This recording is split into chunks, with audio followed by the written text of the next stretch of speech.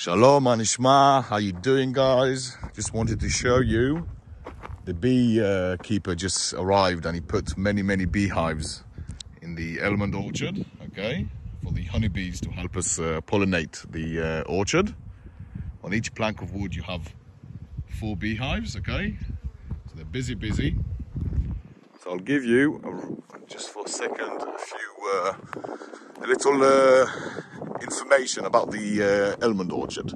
So an almond orchard, how it works, you have 1 line of male, okay, then 6 lines of females, and then an extra line of male. Now there's 2 types of males in the almond. You have early bloomer, like this one, this line over here. You can see how beautiful the flowers over here. Now the female next to it, you see, she's almost naked. There's only a few flowers. And you have a late bloomer. Something like 3 weeks difference between the early and the late bloomer. The idea is to make sure we pollinate the female trees.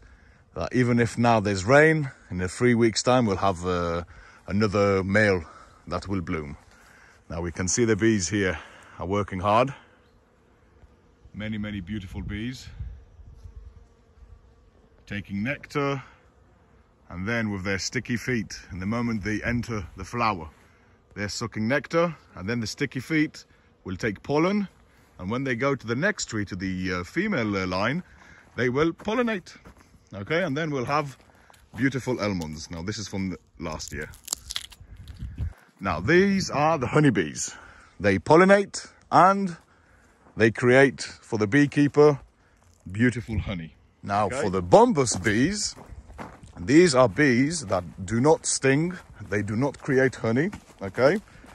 We bring them only for pollination. That's their only reason they're here. Now you can see in each box there's 3 little hives, okay? Now they have an entrance over here. You can see they are much more larger than a honeybee. They're big, they're hairy, they're very fluffy. Very nice bees, beautiful bees, but they do not create honey and they do not sting. So it's not a problem standing next to them. You know, you can touch the box, everything, it's not a problem. Now the main reason we're doing this is these bees are much more tougher than honeybees, okay? Even if it's windy and even if it's a little bit rainy, they will still go outside and they will still move from flower to flower and do the pollination work for us. And it's to increase your percentage of success. Because in the end of the day, without any pollination, there won't be any almonds. Without any almonds, we won't have nothing to pick and we won't get money. So this is the bumblebee hive. Now, a few years ago, you see these in the middle of the orchard. You have many rows of a mixture of flowers, okay?